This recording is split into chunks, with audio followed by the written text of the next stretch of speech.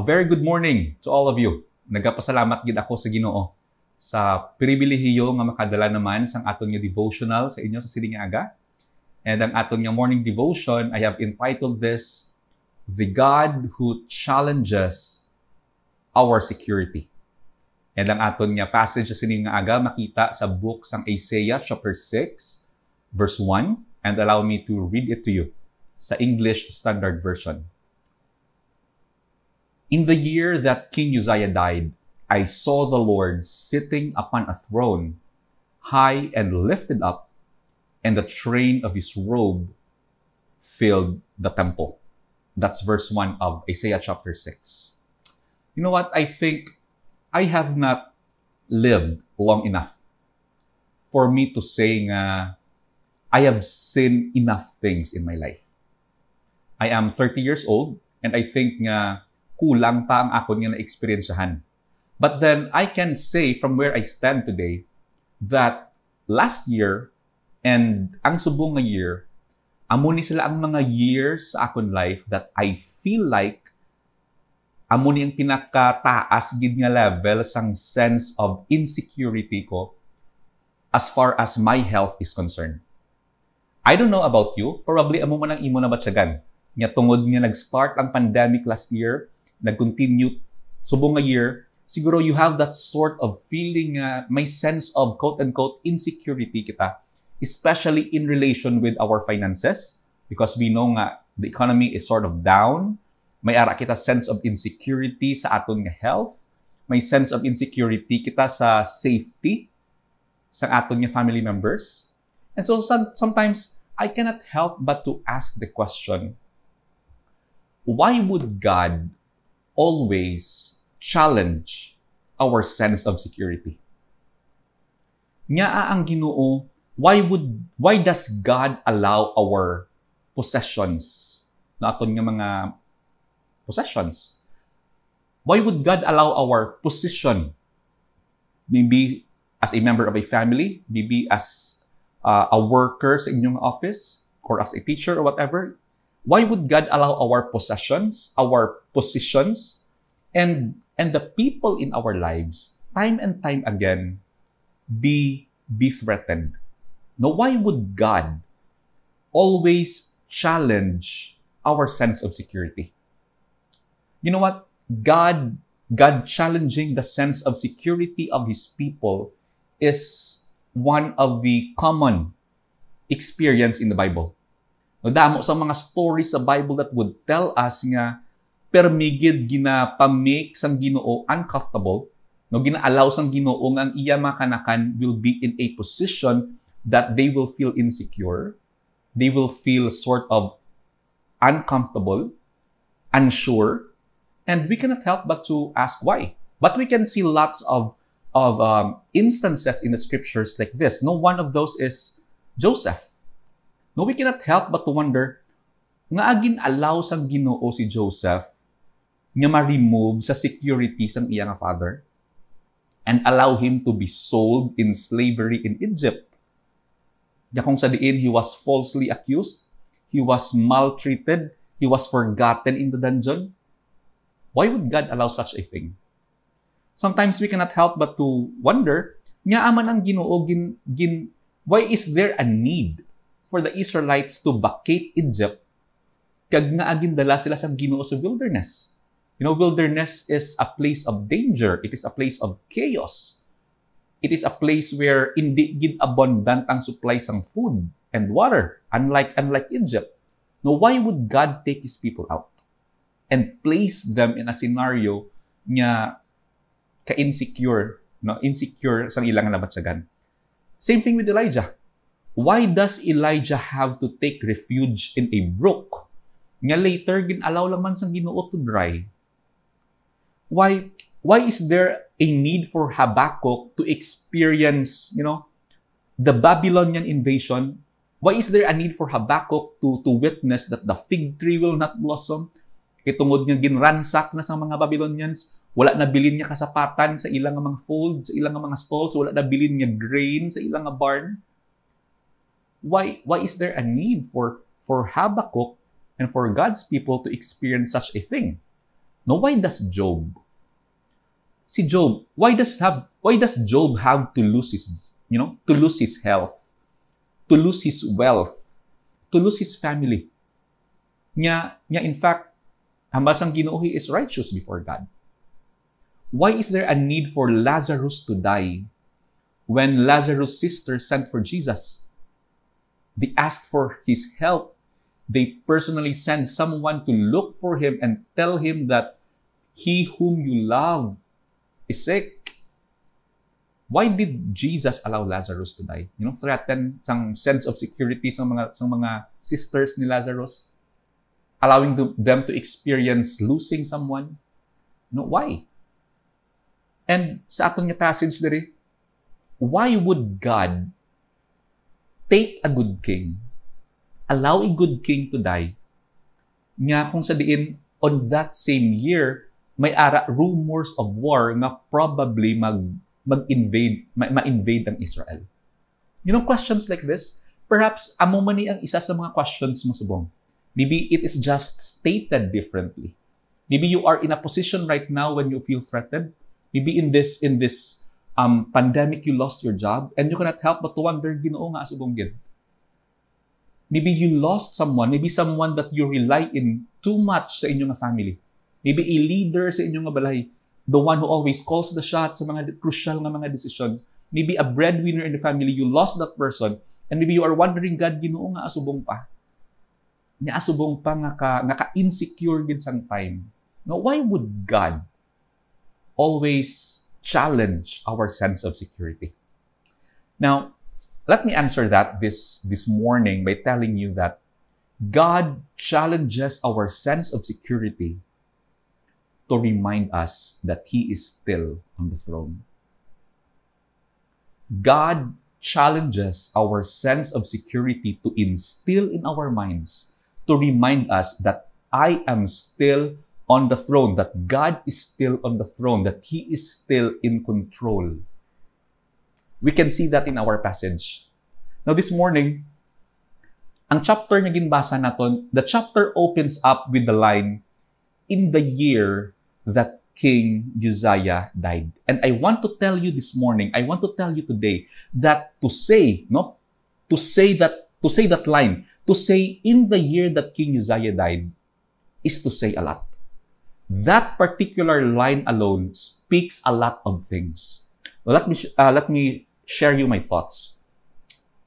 Now, that line, in the year that King Uzziah died, was more than just a date. Maybe some of us would read that line in chapter 6, verse 1 and say nga, ang author siguro, gusto nilang kita tagaan sang timeline. For us to know that this particular year, a certain king died. Maybe as we read it, we think nga, this is just a date. But allow me to tell you that this is more than just a date. This is more than just a date for us to know the chronological sequence of events. This is more than just telling us the when, because this is also tells us the why, nga napatay ang hari. Nga asa amo gina nga year napatay si King Uzziah. More than just the obvious information that a certain king died, as far as Isaiah is concerned, this is a year when Israel became vulnerable to their enemies. To say that in the year King Uzziah died is to say that this is a year when Israel is exposed to enemy threats, exposed to economic breakdown, exposed to spiritual decline, because the king who led them for 50 plus years is now lying in the grave. That is what it means to say, in the year that King Uzziah died. It was more than just giving us a date. It is to inform us that that year, Israel is susceptible to all enemy threats. That the economy of Israel nga naging strong for many years because of this king, may tendency nga ma-fail. Because they no longer have that person that they relied. Nga maghatag sang victory sila sa war, nga maghatag sang stable economy sa ila, that person, that king is now gone. It was more than just a date. And secondly, more than just a king. To say, in the year that King Uzziah died is more than just informing us that King so-and-so died. You know who King Uzziah is in the Bible? King Uzziah was one of the good kings of Judah. Well, kung familiar ka sa story ni King Uzziah, siguro mahambal ka nga, well, he started good, pero nag-end siya nga not so good. Well, yes, I agree with that. Pero generally, no, most of his life, naghatag gid siya sang something good sa Israel. He brought about ang iyang leadership because of the help of God, because of his spiritual mentor, na lead niya gid ang Israel into certain, heights ng success. Naka-experience sila sang long years of prosperity because of this particular good king of Israel, King Uzziah. Now, he was more than just a king. King Uzziah, spiritually speaking, hamba sa pulong sang Ginoo, he was marvelously helped by God until he was strong. Could you imagine that? God has been his helper. God made it sure that this particular king will be great. He will be a good king. No wonder na grabe gid ang successes, grabe ang war advances, kag mga victories ng Israel sa mga surrounding nila nga mga regions because God had been on King Uzziah's side. And not just that, may ara pa gid siya sang mentor by the person of Zechariah. Amo ni siyang iya nga spiritual mentor nga nag-guide gid sa iya as a king. Would you imagine that you have a godly man beside you every day to give you wisdom sa imong mga decisions, to advise you sa imong mga himuon? No wonder grabe gid ang success ni King Uzziah for 52 years. That's spiritually speaking. Militarily speaking, King Uzziah was an amazing tactician. Sagad-sagad gid siya mag-strategize sang mga strategies for war. He was a good inventor too. Nag-invent siya sang mga state-of-the-art ng mga weapons like catapult and crossbows. Gin-fortify niya ang mga cities. He built towers even in the desert. Could you imagine that? Wala pa sang king nga ever nga nakahimo sila before. King Uzziah was a person nga grabe siya mag-think militarily. Nga even ang mga disyerto na nga parts ng Israel, ginpatindugan niya pa sa mga towers. So that whenever nga ang mga Israelites mag-pass through the desert, they will feel safe from robbers. They will feel safe from the enemy. Tungod may mga guards dira nga nakapost. So simply put, nga grabe gid ang sense of peace sa mga people during the time because of how this particular king led them. Israel, won military victories over Philistines and other neighboring nations. King Uzziah was a strong king militarily. He was a strong king spiritually speaking. And thirdly, he was more than just a king because he was a strong king economically. Sa Chronicles, it tells us that this is the kind of king who is not afraid to get his hands dirty. This particular king loves the soil. Namian siya mananom. He loves to till the ground. He dug many wells. Damo sila sa bubon, so very abundant ang water supply. Grabe grabe mag-flourish ang ilang mga vineyards, ang ilang mga olive yards, ilang plantation, grabe ang pag-flourish. Tungod niya very abundant ang supply, tungod niya grabe ang ginput in na support sa sini nga particular king sa pag-sustain sang ilang agriculture kag sang ilang economy. He was a very good economist. Very stable, very strong economy sa Judah during the time under the leadership of this king. That's economically. And lastly here, personally speaking, he was a strong king because his fame and his reputation spread throughout the known world. He was even envied, ginakahisaan siya sa neighboring ng mga nations. And imagine for a moment, you have this particular king, a very strong king, very, very progressive sa war, grabe ka sagad sa economy, grabe ka sikat that other kings fear him. So wala ka mga threats. Spiritually speaking, a very good leader. Imagine having this king for 52 years. 52 years nga ginlead ang Israel nga may kalinong, may prosperity, may victory sa war, and then this king died. This king died. This strong king died. King Uzziah reigned for 52 years, and ang greater parts ng iyang reign, grabe gid ang pag-enjoy sa mga people sa Judah. So, what I'm trying to drive out here is to say nga in the year that King Uzziah died is more than just a date. It was more than just informing us that a certain king died. As far as Isaiah is concerned, it is the year that a great and a very wise king who brought successes to Judah, who brought security to the nation, is now dead. Imagine that. You have the person na ginsaligan niyo for the longest time and now he is gone. And there is a threat of war nga possibly nga i-invade ka mo and you no longer have that person. That's what Isaiah is feeling when he wrote verse 1 of chapter 6. He is not just here informing us nga napatay niya king. He is also here telling us that this is a very good king. He was a very good king and now he is no longer here to lead the armies to victory. You know, with the impending threat of war, ang next nga successor sa throne, ang bata ni King Uzziah, ang ngalan si King Jotham. King Jotham during the time was very young, 25 years old. Isaiah had a good reason to be discouraged. He has a good reason to be afraid.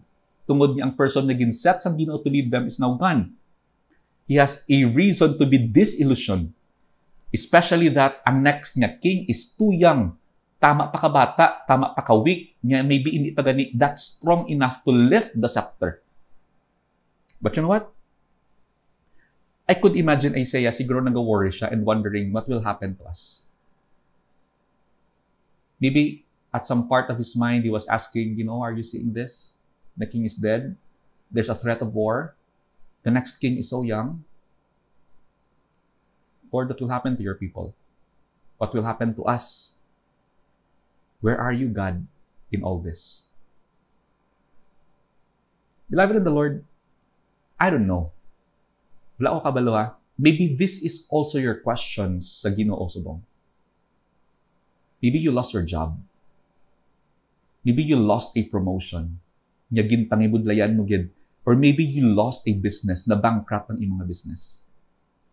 All these years, all this time, sa sininga times ng pandemic, dripa of all the years that you could lose your job, of all the years that you could lose that promotion, of all the years nga imo nga business na bankrupt, subong pa nga times ng pandemic, kung sa diin, kinanlan mo gid ni tani.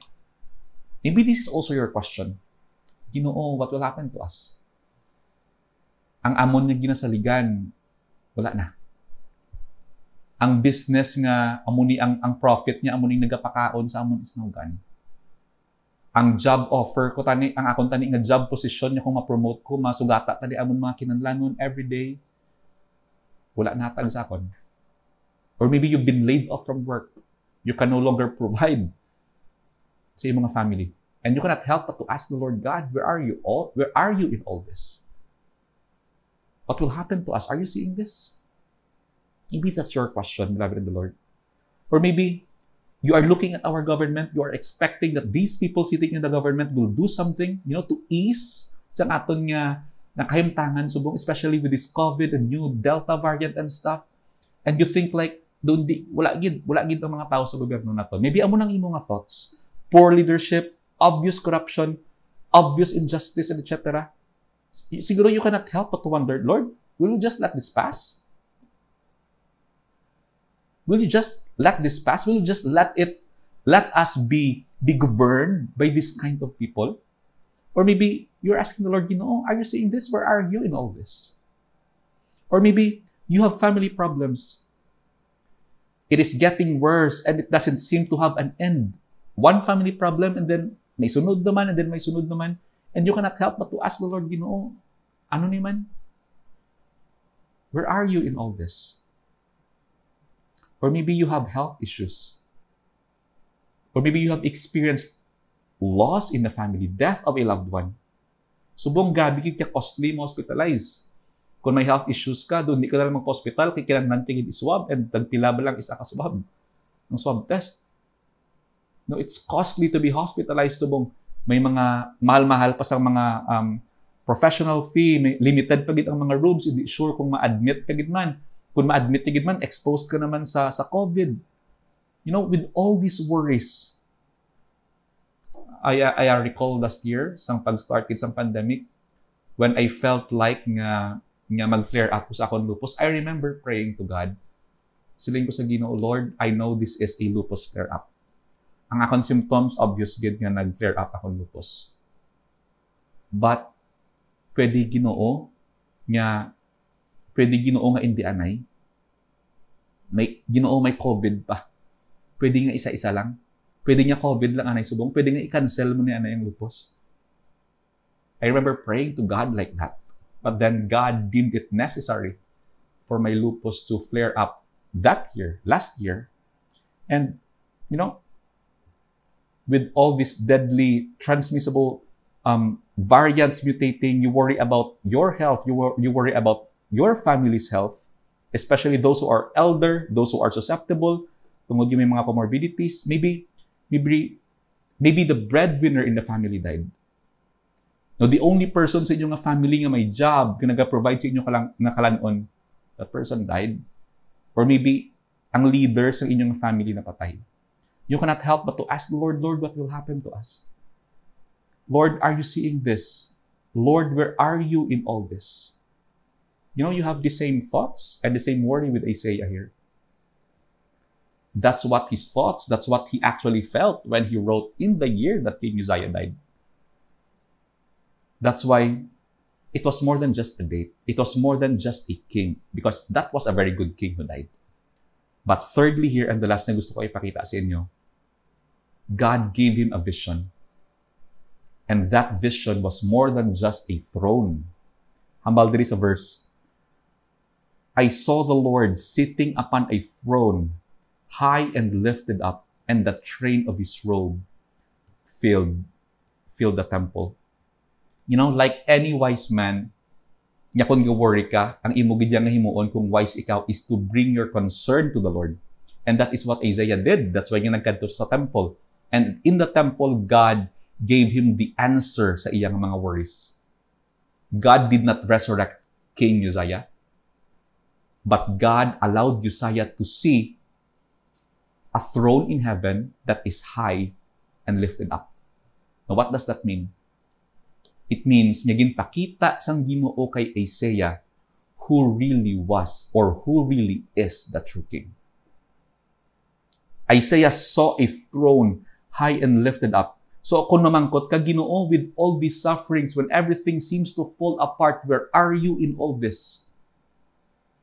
The answer is God is sitting on a throne high and lifted up. In other words, God is still in control. When everything else in our life seems to fall apart, you know, hearts break, ang mga dreams na nag-crumble, healths fail, people get laid off from work, we experience losses in the family. Where is God in all this? He is still on His throne.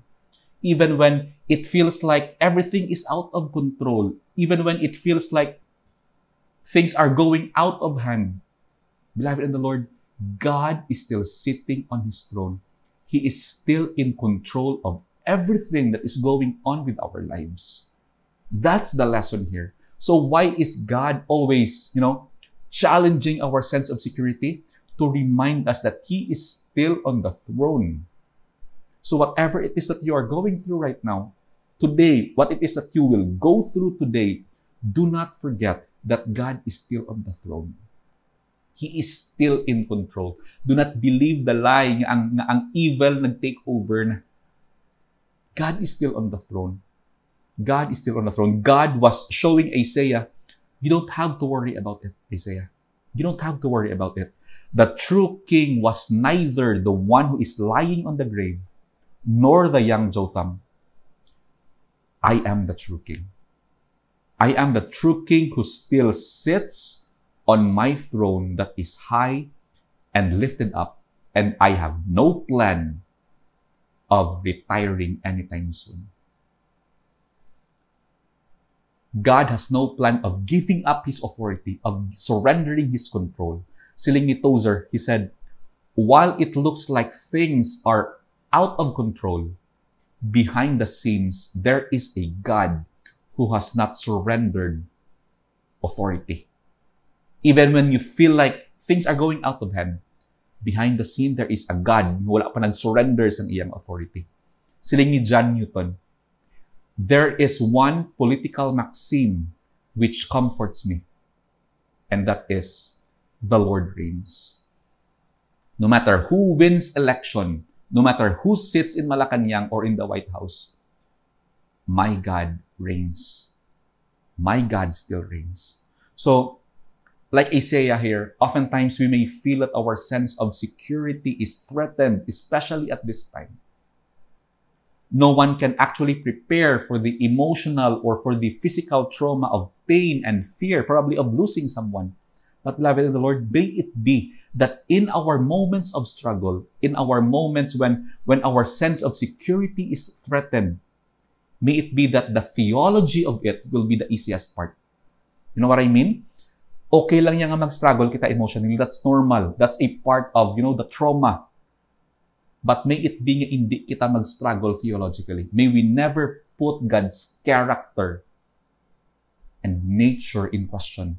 God is always good. God is always on the throne. No matter what happens here on earth, God is still in control.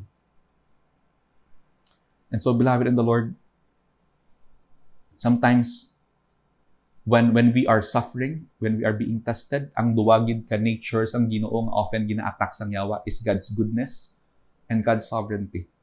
Putikan kita sang yawa kung good ang Ginoo, nga suffer ka. Don't believe that lie. Kung sovereign ang Ginoo, nga wala iya paniginkwa ang inyong nga pagtilaw, don't believe that lie. No matter what we experience or how we feel, we let the truth interpret our experience. And the truth is that our God is good, always good, and only good. And that our God is on the throne. He is still in control. No matter how bad it gets here or how terrible it feels, He is still in control. We need to hold on to those truths. Beloved in the Lord, what are the things that causes you fear today? What are those things? What are the concerns that seem to trouble your security today? What are the things going on around you that makes you ask, where are you, God, in all this?